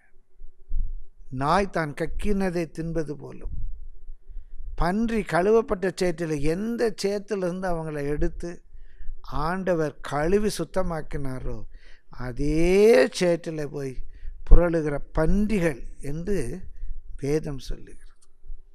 பிரியமான அந்த பழமொழியின்படியே அவர்களுக்கு சம்பவித்தது. கர்த்தருடைய பரிசுத்த நாமத்துக்கு மகிமை உண்டாவதாக. நீங்கள்லாம் இதை கேட்கிற நீங்கள்லாம் தேவனுடைய ஊழியர்கள், நீங்கள் வருத்தப்பட மாட்டீங்க. ஆனால் நாய்களையும் பன்றிகளையும் நாம் அடையாளம் கண்டு கொள்ள வேண்டிய ஒரு காலத்தில் இருக்கிறோம். பிரியமலை, யாராவது கோவப்பட்டு எங்களை நாய் என்று பன்றி என்று சொல்லுகிறாய் என்றால் நான் சொல்லவில்லை, பேதுரு சொல்லுகிறார். யாரெல்லாம் கழுவப்பட்ட பின்பும் அதே சேற்றில் போய் புரளுகிறார்களோ, யாரெல்லாம் தாங்கள் வேண்டாம் என்று கக்கினதை திரும்ப நக்குகிறார்களோ அவர்களை பற்றி தான் சொல்லியிருக்கிறதை ஒழிய நம்மை பற்றியால். ஜாக்கிரதையாக இருப்போம். நாமும் அப்படிப்பட்ட பழமொழிக்கு உரியவர்களாய் மாறாதபடிக்கு எச்சரிக்கையாக இருப்போம். பிரியமானவர்கள், அதனால தான் வெளிப்படுத்தல் 2:2 அப்போஸ்தலர் அல்லாதவர்கள் தங்களை அப்போஸ்தலர் என்று சொல்லுகிறதை நீ சோதித்து அவர்களை பொய்யர் என்று கண்டறிந்ததையும்.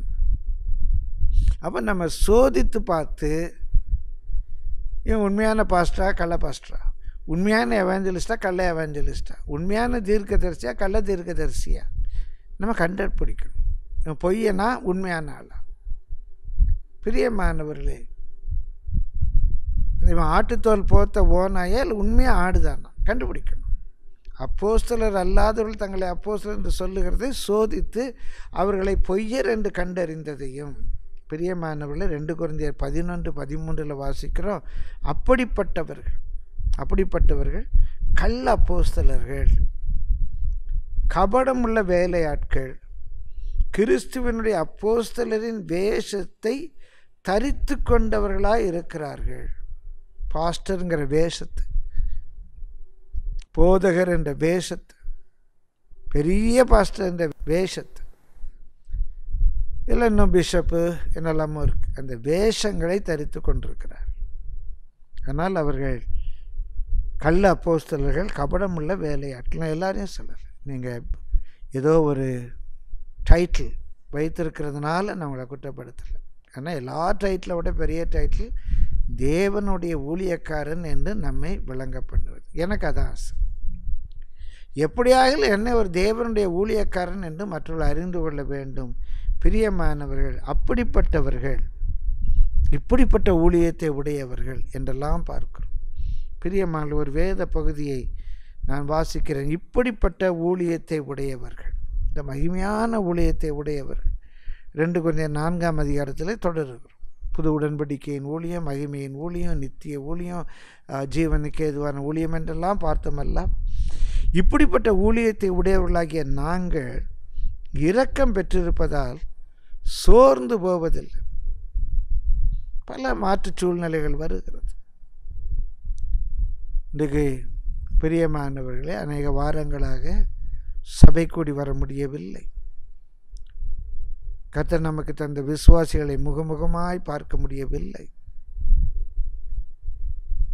அவர்களுக்காக பாரத்தோடு ஜெபிக்க, ஞானஸ்நானம் கொடுக்க, திருவிருந்து அனுசரிக்க முடியவில்லை. எதிர்பாராத, இதுவரைக்கு சந்தித்திராத ஒரு சூழ்நிலை தான். ஆனாலும் சோர்ந்து போவதில்லை. ஏனென்றால் அவருடைய இரக்கத்தை பெற்றிருக்கிறோம்.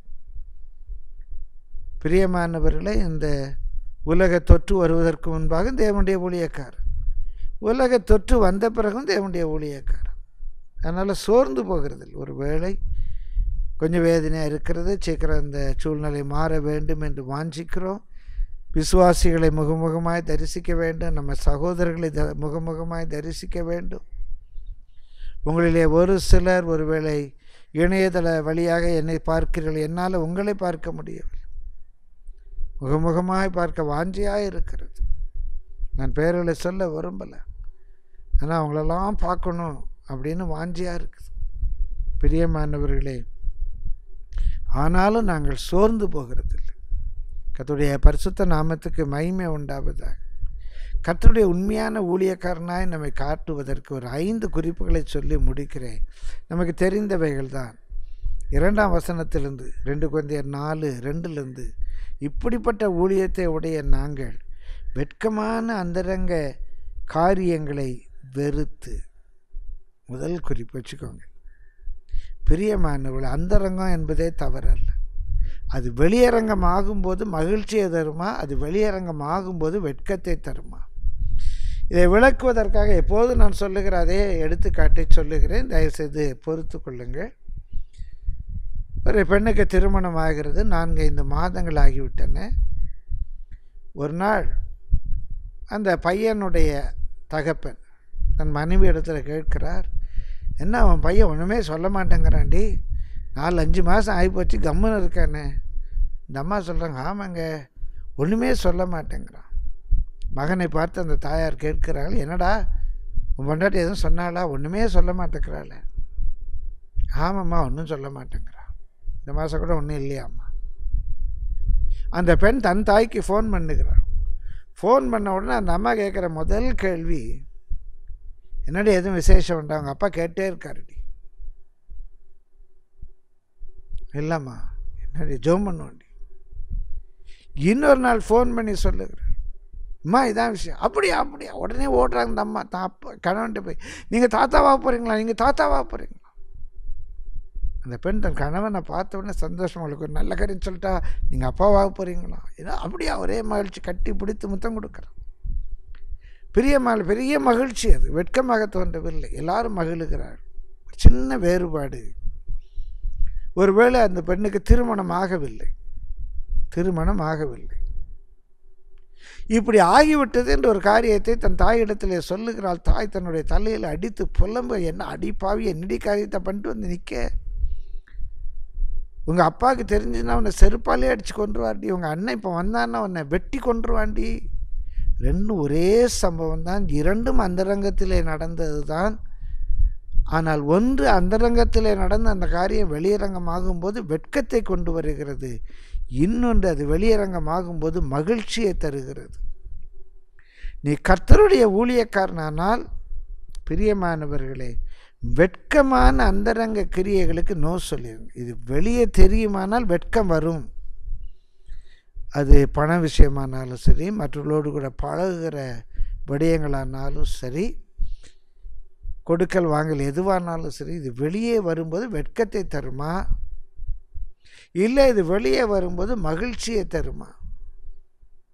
அப்போ இப்படிப்பட்ட ஊழியத்தை உடைய நாம் உண்மை ஊழியர்களாக நம்மை விளங்க பண்ண வேண்டும் என்றால் வெட்கமாய் தோன்றுகிற வெட்கமான அந்தரங்க காரியங்களுக்கு வெறுத்து வெறுத்து என்றால் மூல மொழியில் சே நோ டு இட்.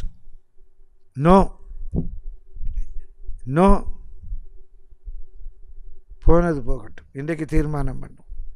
ஒருவேளை நமக்காகவே கர்த்தர் அந்த நாட்களை கொடுத்திருக்கலாம்.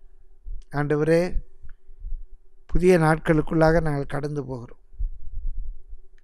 இனி என்னுடைய ஊழியத்தில் உமக்கு முன்பாக நான் உண்மையாக இருக்க விரும்புகிறேன்.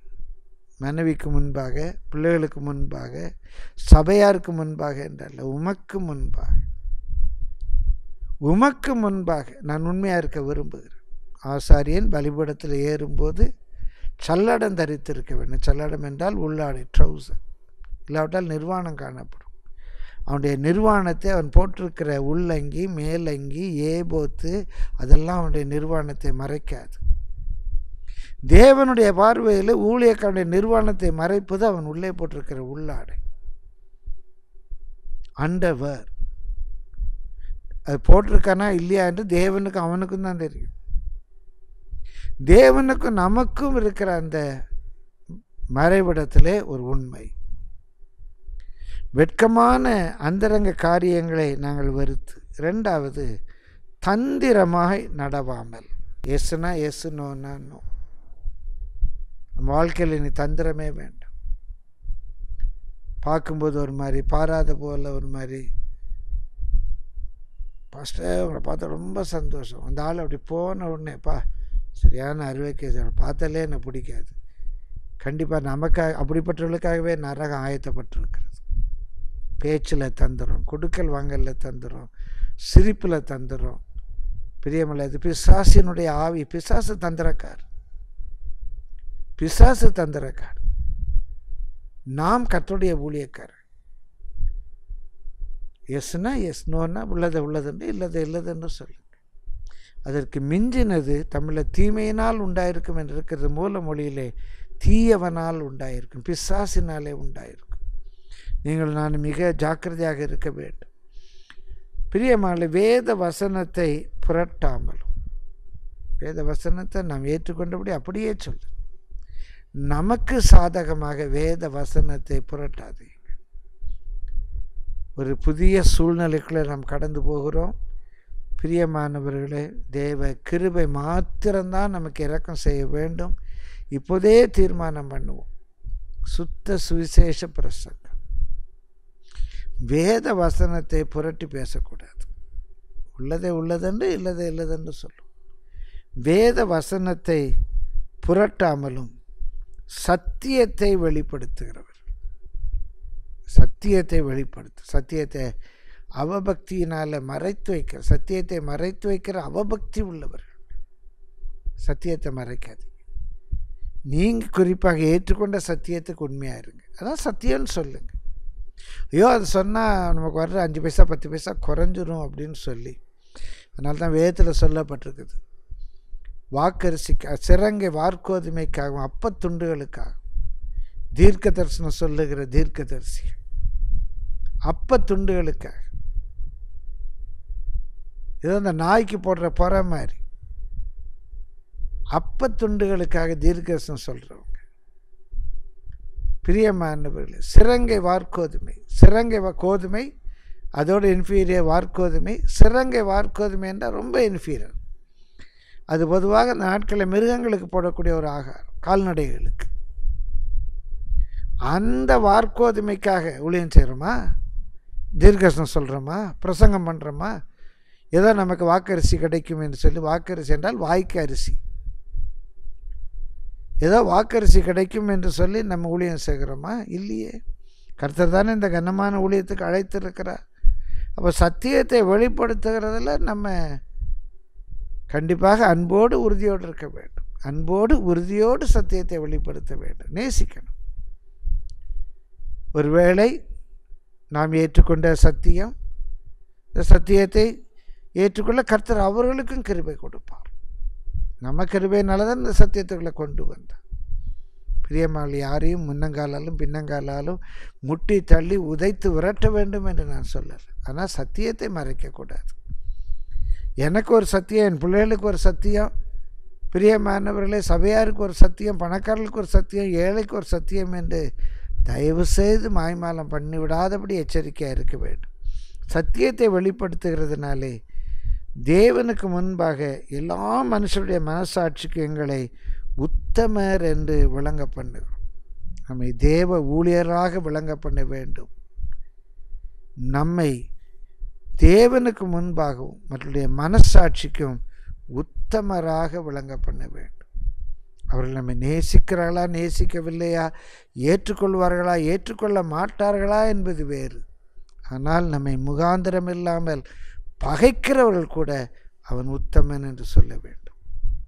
ஒருவேளை நமக்கு விரோதமாக அதை வெளியே சொல்ல அவர்கள் தயங்கினாலும் கூட எங்கோ அவருடைய மனதின் ஒரு மூலையில் அவன் உத்தமையா, அவன் உண்மையான ஊழியக்காரையா, அவன் சத்தியத்துக்கு வைராக்கியம் பாராட்டுறவையா, அவன் ஏதோ கடவுள் கொடுத்த ஊழியத்தை நிறைவேற்றித்தான், எனக்கு அவனை பிடிக்காது ஆனாலும் குறை சொல்ல முடியாதுங்க என்று அவங்க மனசு நம்மை பற்றி சாட்சி சொல்ல. எல்லா மனுஷரும் இப்படிப்பட்ட ஒரு ஊழியத்துக்கு நாம் நம்மை ஒப்பு கொடுப்போம். இப்படிப்பட்ட ஊழியத்தை உடையவர்களாக நாம் நம்மை நிறுத்தி கொள்வோம். கர்த்தருடைய கிருபை நம் அனைவரோடும் கூட இருப்பதாக. உண்மை ஊழியர்களின் உறுதி சான்று 5 என்று சொல்லுவேன்.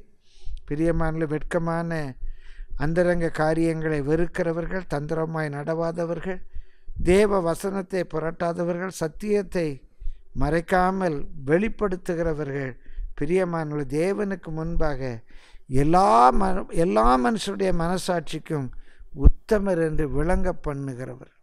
இப்படிப்பட்ட ஒரு ஊழியத்தை உடையவர்கள் என்று இனி வருகிற நாட்களிலும் நான் நம்மை விளங்க பண்ணுவோம். சில மாற்றங்கள் வரலாம் பிரியமானவர்களே. அந்த மாற்றங்களிலே நாம் எப்படி ஊழியங்களை செய்ய வேண்டும் என்று கர்த்தருடைய ஆவியானவர் நம்மை தெளிவாக நடத்துவார். கர்த்தருடைய பரிசுத்த நாமத்துக்கு மகிமை உண்டாவதாக. கண்டிப்பாக பரிசுத்த ஆவியானவர் எல்லா சூழ்நிலையிலையும் நம்மை நடத்துவார். நம்ம அவருடைய பிள்ளைகள், அவர் ஆலோசனை தந்து நடத்துவார். ஊழியம் அவருடையது. எப்படி ஆகிலும் நாம் அவருடைய ஊழியக்காரர்கள் என்று நம்மை விளங்க பண்ணினால் போதும். தேவனுக்கு முன்பாக எல்லா மனுஷருடைய மனசாட்சிக்கும் நம்மை உத்தமராகவும் விளங்க பண்ணுவோம். கர்த்தருடைய கிருபை நம் அனைவரோடும் கூட இருப்பதாக. இந்த புதிய நாட்களுக்கு நம்மை ஆயத்தப்படுத்தி கொள்ளுவோம். காலங்கள் மாறலாம், அவர் மாறாதவர். சத்தியம் மாறாது. சத்தியம் என்றாலே மாறாத்தன்மை உடையது என்று அர்த்தம். சத்தியம் மாறாதது, பிரமாணங்கள் மாறாதது, அவருடைய ஆலோசனை மாறாதது, அவருடைய வாக்குத்தத்தம் மாறாதது, அவர் நம்மை அழைத்த அழைப்பு மாறாதது, கிருபா வரங்கள் மாறாதவைகள். மாறாதவர் நம்மோடு கூட இருக்கிறார். தைரியமாக இருங்க. தைரியமாக பிரியமானவர்களை வருகிற நாட்களிலே மகிமையாய் கர்த்தருடைய ஊழியத்தை நிறைவேற்றுவோம். நம்முடைய ஊழியம் மகிமையான ஊழியம், நித்தியத்துக்கு நேராக ஆட்களை நடத்துகிற ஊழியம். பிரியமானவர்களே, ஜீவனுக்கு ஏதுவான ஊழியம். அந்த ஊழியம் நம்முடைய கரத்தில் இருக்கிறது. சோர்ந்து போக வேண்டாம். எப்படிப்பட்ட ஊழியத்தை உடைய நாங்கள் சோர்ந்து போவது இல்லை. நீங்கள் சோர்ந்து போக மாட்டீர்கள். சோர்ந்து போவதற்கு பலன் அளித்து சத்துவம் இல்லாதவர்களுக்கு சத்துவத்தை பெருக பண்ணுகிற தேவன் நம்மோடு கூட இருக்கிறார். பிரியமானவர்களே, உலகத்தில் உள்ள மக்கள் சோர்ந்து போகலாம், விழுந்து போகலாம், வதங்கி போகலாம். நாம் சோர்ந்து போக மாட்டோம். கிருபை தாங்கும். ஜெபம் பண்ணுவோமா. எங்கள் ஜீவன் இரக்கமுள்ள தேவாதிபதி, உங்களுடைய அருமையான பிள்ளைகளுக்காக ஜெபிக்கிறேன். அன்று என்னையும் தாழ்த்தி உடைய கரங்களில் ஒப்பு கொடுக்கிறேன். அன்று உண்மையாக இதுவரைக்கு நாங்கள் கேள்விப்பற்றாத, வரலாற்றிலே நாங்கள் பார்த்திராத ஒரு புதிய சூழ்நிலைக்குள்ளாக பிரவேசிக்கிறோம். அன்று உம்முடைய பிள்ளைகளுக்கு இந்த சூழ்நிலை ஆசீர்வாதமாகவே இருக்கும். ஊழியங்கள் இன்னும் மகிமையாக நடைபெறும். ஆண்டவர் அன்பின் இயேசுவே, உம்முடைய கிருபை மாத்திரம் உடைய பிள்ளைகளை தாங்கட்டும். சோர்ந்து போக விடாதீங்க ஆண்டவர். இப்படிப்பட்ட ஊழியத்தை உடைய நாங்கள் எப்படி ஆகிலும் எங்களை உம்முடைய ஊழியர்கள் என்று, தேவ ஊழியர்கள் என்று இந்த சமுதாயத்துக்கு விளங்க பண்ண உதவி செய்யும் ஆண்டவரே. உம்முடைய கிருபையினாலே யாதொன்றிலும் நாங்கள் மற்றவர்களுக்கு இடரலற்றவர்களாக இருக்க எங்களை உம்முடைய ஊழியக்காரர்களாக காண்பிக்க கிருபை செய். ஆண்டவர், உமக்கு முன்பாக எல்லாருடைய மனசாட்சிக்கும், எல்லா மனுஷருடைய மனசாட்சிக்கும் எங்களை உத்தமன் என்று விளங்க பண்ண கிருபை தாரும். ஆசீர்வதியும் ஆண்டவர். இயேசுவின் இன்ப நாமத்தில் ஸ்தோத்திரத்தோடு வேண்டிக் கொள்ளுகிறோம் பிதாவே. ஆமென். ஆமென். கர்த்தருடைய கிருபை நம் அனைவரோடும் கூட இருப்பதாக. கர்த்தர் சித்தமானால் கூடிய சீக்கிரத்திலே நாம் சத்தியத்தின் சத்தம் கருத்து களத்திலே ஒன்றாய் கூடி வர கர்த்தரை துதிக்க ஸ்தோத்திரிக்க கர்த்தர் கிருபை செய்வார். நீங்கள் அநேகர் எனக்கு ஃபோன் பண்ணும்போது உங்களுக்காக நாங்கள் ஜெபிக்கிறோம், ஒரு நாளைக்கு 2 நேரம் ஜெபிக்கிறோம் என்றெல்லாம் சொல்கிறீங்க. உங்கள் வார்த்தைகளுக்காக நான் கர்த்தரை நன்றியோடு ஸ்தோத்திரிக்கிறேன். இன்னும் உங்கள் ஜெபம் எனக்கு அதிகமாக தேவை. ஜெபத்தில் என்னை தாங்கிக் கொள்ளுங்கள். கச்சித்தமானால் சீக்கிரத்திலே நம் முகமுகமாய் சந்தித்து கர்த்தருடைய நாமத்தை மகிமைப்படுத்தும். கர்த்தருடைய கிருபை உங்கள் அனைவரோடும் கூட இருப்பதாக. ஆமேன், ஆமேன், ஆமேன்.